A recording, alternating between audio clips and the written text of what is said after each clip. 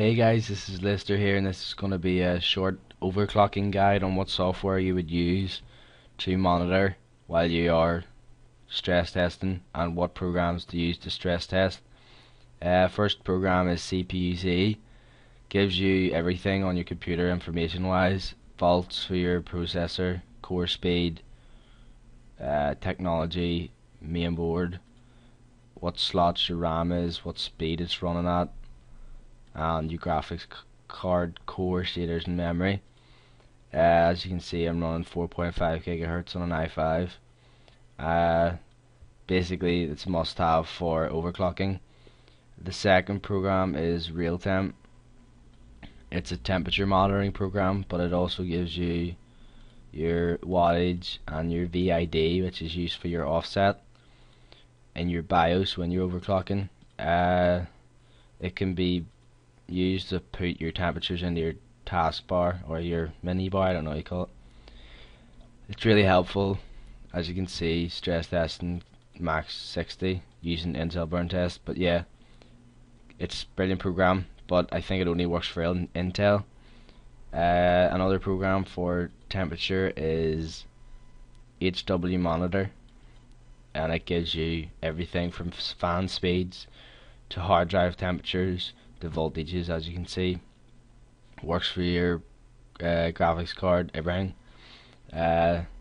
These are both made by CPU-ID and RealTemp. You can get here. I'll put the link in the description. At the moment it's a beta I'm using because it's been updated for i5, i7 and stuff like that.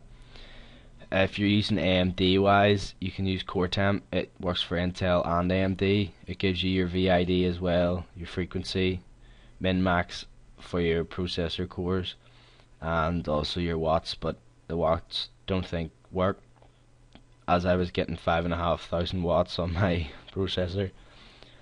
The next bit will be showing what programs to use for stress testing.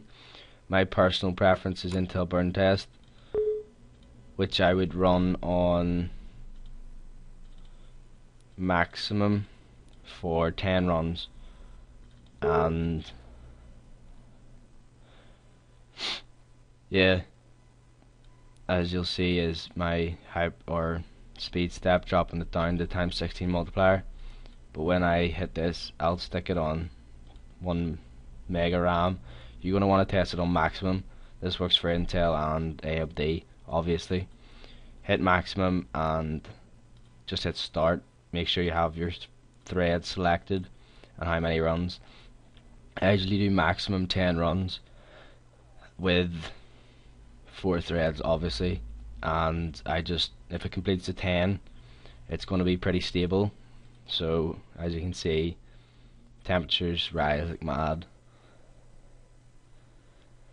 Intel burn test is very CPU stressful, and over other stress testing programs it gives you about 10% increase over temperatures.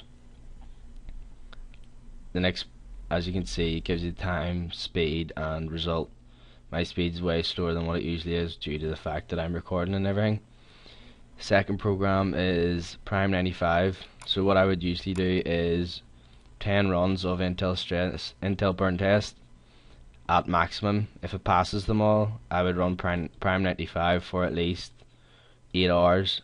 If it runs 8 hours with no blue screens of death or anything, I'd say that is about stable for gaming and everything. You'll be fine.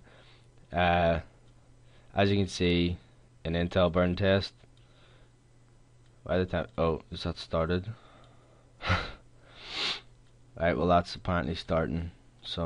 What you're going to do is go to options, torture test, blend, as it tests everything. 4 threads, obviously it'll usually find it for you, and just start. As you can see, the temperatures are only hitting about 50, and in Intel burn test I was hitting 61 on my 3rd core. So Intel burn test is way more stressful than any game or rendering you're going to use. Yeah, just run that. Tells you what time your workers start. Leave it overnight, say.